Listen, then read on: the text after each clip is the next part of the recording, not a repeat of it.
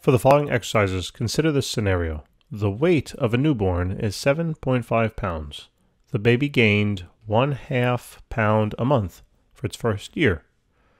Find the linear function that models the baby's weight, W, as a function of the age of the baby in months T.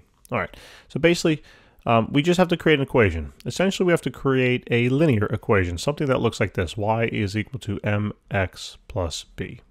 All right.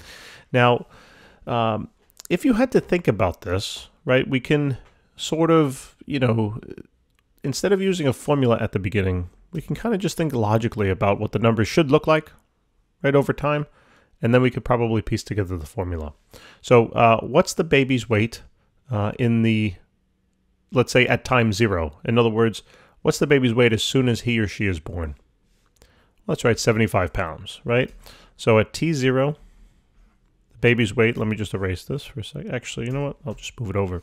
The baby's weight has to then be 7.5 pounds. How about after 1 month? Well, it says the baby gains 1/2 pound every single month. So if the baby started at 7.5 pounds and 1 month passes, that means that at 1 month's time, the weight of the baby has to be 8.0, right? And then at 2 months, what does the baby have to be? Well, it's going to gain another 1/2 pound, and therefore the baby should be 8.5. And what's going to happen in 3 months? The weight should be then 9, right? 0.0, etc. So what we need to do, right, we can answer the question, okay, in terms of, tell me the weight of the baby at any particular point in time here for the first year. What we need to do, though, is we need to somehow take this information and translate it into a linear equation. So sometimes a little guess and check kind of works, or a little thinking about, what did you do here in order to find your answers? In order to find the weight here, what did you have to do to, the 7.5, and what did you do, with the time, and what were you doing, right? Well, you're like, I kept adding 1/2 pound every single year, and that's fine. What's another way you could have done it? Well, you could have done it this way. You added 1/2 pound for the first year, and then you added 1 pound for the second year from the beginning. Excuse me, year, I meant month. And then you added 1.5 pounds for the 3-month period from the beginning, right? Do you see that? So in other words, you took 0.5 and multiplied it by 1, and you added that to the 7.5 to find 8.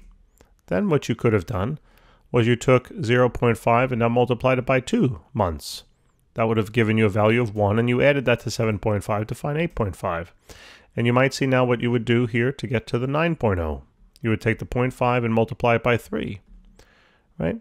So guess what? This is the equation. This is now the linear formula. So essentially what's happening here is that you're taking the weight, or the change in the baby's weight, and you're multiplying it by then the number of months that have passed, and then you are adding that to the original weight of 7.5, right? That's really what's happening. So that's exactly what's happening in this linear formula here. Watch. Can't we say this, that the weight of the baby is equal to 0.5 times the time in months plus the original weight of the baby, 7.5? Doesn't this linear equation work out to match all of this information? And sure it does, right? That's how we think through it. Okay, that's the linear equation. Basically, you can always think about that the y-intercept here, remember b is the y-intercept, this is always kind of the starting value. Think of this as the starting value. All right? And think of this slope here, m, is the change value. Okay, and here's just, the x value, in this case it's time, and here's the y value, it's weight in this case. Well, that's all. So it says find a reasonable domain and range, right, for the function w. So domain, that means the possible x values, the possible x values. So they said we have to model this weight from when the baby is born, essentially, throughout its first year. Remember, time is in months. How many months are there in a year? So 12, right? So in other words, the possible x values, remember in this case we're calling it t, and it doesn't matter, right? Time can go from 0 all the way to 12.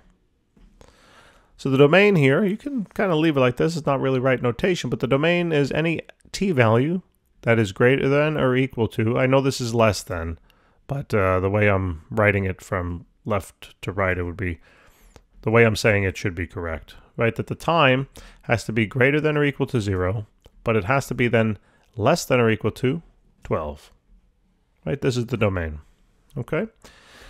And then the range, now, the range is now just the possible y values. That's all, possible y values. So the question is, what's the smallest y value, aka weight? Remember, this is weight in pounds. What's the smallest weight the baby is in this model? Well, it's the weight when he or she is born, right, at 7.5 pounds. So the weight here could start at 0, and it can go all the way up to what? How heavy can the baby be? What's the baby's heaviest weight in the first year? We'd say after it reaches 12, right? Months. So you can use your linear equation over here on the left-hand side. Plug in 12 for t. When you plug in 12 for t, this whole thing becomes 6. Add 6 to 7.5, and that works out to be 13.5. So in other words, the weight will go all the way up to 13.5. So what that tells me now is that the range would look something like this. The weight can go, I don't know why I put in 0 there, because the baby, I guess technically at conception, right? The baby doesn't really weigh anything. Well, actually, technically that's false. At conception, the weight of the 2 cells. So, any case, I guess technically the baby, that's an interesting philosophical question. Can a baby ever weigh nothing? Because if it weighs nothing, it really isn't anything.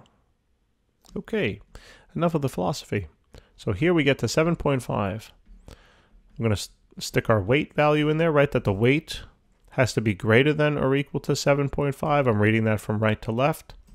And the weight then also has to be less than or equal to 13.5. So that would be a reasonable range.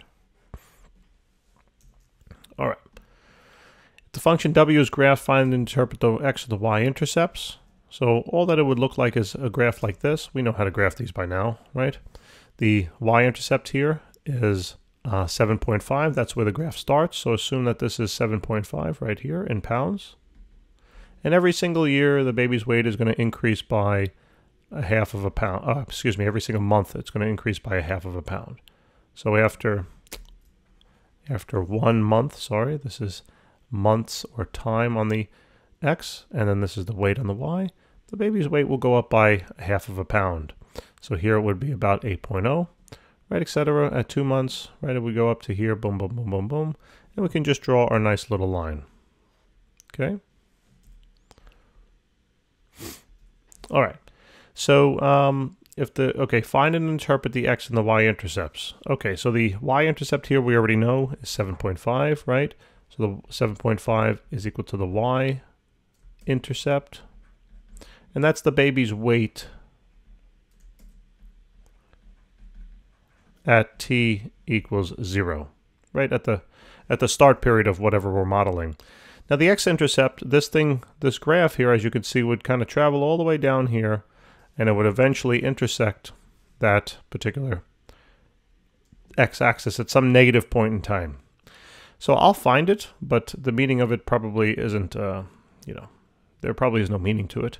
So we would have, w is equal to 0.5 times time plus 7.5. I would plug in now a 0 because I know at this point the y value is 0.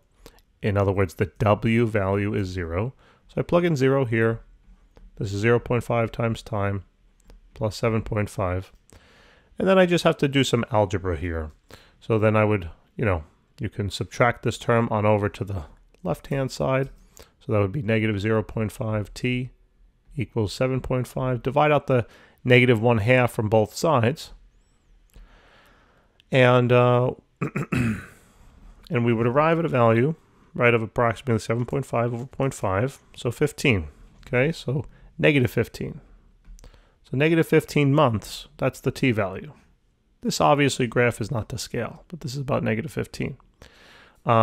interpret what that means, it doesn't really have a meaning per se. One could say, well, with that, we already know that, basically babies mature in approximately 9 months, right? From the point of conception to birth. So negative 15 months or 15 months is way too long.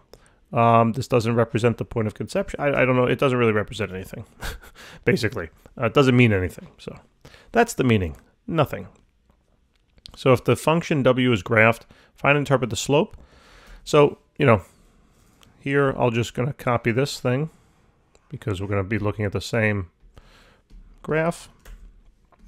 So the slope here, remember, I used this equation to w is equal to 0.5 t plus 7.5.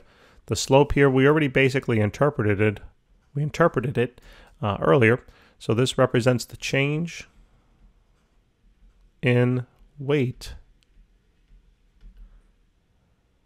per month. In other words, the change in the weight per the change in time, right? Because the month is on the bottom, weight is on the top. This is the same thing as change in y over change in x. Good, that's what slope means. And boom, boom, boom, boom, boom. It just represents the change in weight per month. That's it. Okay. So now this question is asking for when did the baby weigh? When did the baby weight? When was the baby weight 10.4 pounds? So we can use our linear model. That's the advantage of using linear models, is that we can kind of get precise calculations now. If I want to find when did the baby weigh, when did the baby weigh 10.4 pounds, I'm finding t, and they're telling me the w value, the weight. So all we have to do is take this weight, plug it on in, and take a look at then what we have. We have now one equation with only one unknown. We love that because we solve it. We can solve it. So subtract the 7.5 from both sides. Okay, great. Should work out to be about 2.9. And since this is early in the morning and I'm still half asleep, we're going to just double check that. So, so 10, well, it would help if I put it into the calculator, right? So 2.9, great. And then we're going to take that and divide it by 0.5. So that's going to tell me now, so we take both sides and divide it by a half, right? Divided by 0.5 there. So we find that the time here is going to be 5.8 months. So that's when the baby weighs, 10.4 pounds in about almost a little shy of 6 months. What is the output? So anytime they're asking for the output, they're asking for y. What is the output? In other words, in this case, it is w. When the input, whenever they're talking about input, that's the x, and in this case, it's time. And they're telling us the time value. So basically now, we use the same linear function. And instead, though, we're going to be plugging in now a t value instead of a w value. So if we plug in a t value instead of a w value here of 6.2, then I realize I have one equation, one unknown, I can solve for weight, and that's what this will represent now. So 0.5 times 6.2 plus 7.5, 10.6. So the weight here is going to be 10.6 pounds, okay? When